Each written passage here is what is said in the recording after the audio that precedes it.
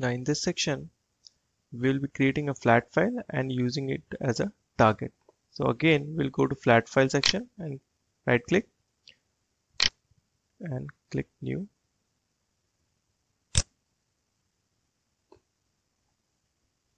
Now here we'll give name as FF customer dump, and here as I said, less formatting is required because you can just choose the folder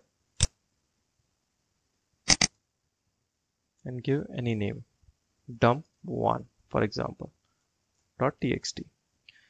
Here again I can keep it as comma, or I can change it to various option I have here, tab, semicolon or space, or I can give my own. So here I will give tilt as a separator. Do I have to write the row header? I will say yes, because I want to identify the data and the column.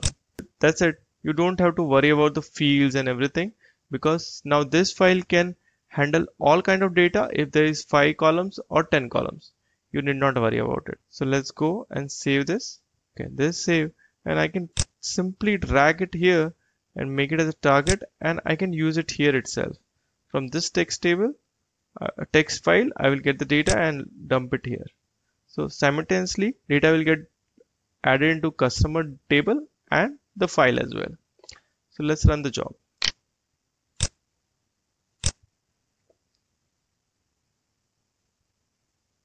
Job is completed.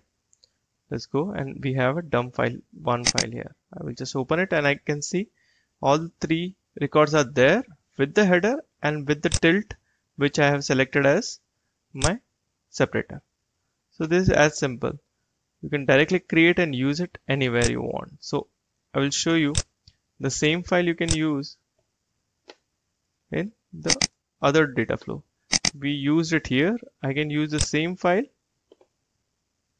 and get this data out. So in about data flow, I will dump the data into this file.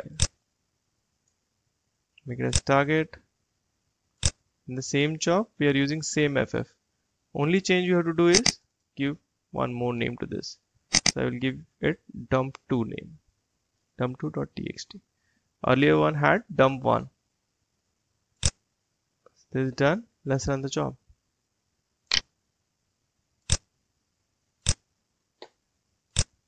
It's completed, and you have 2 files here. So let's see what we got in dump2.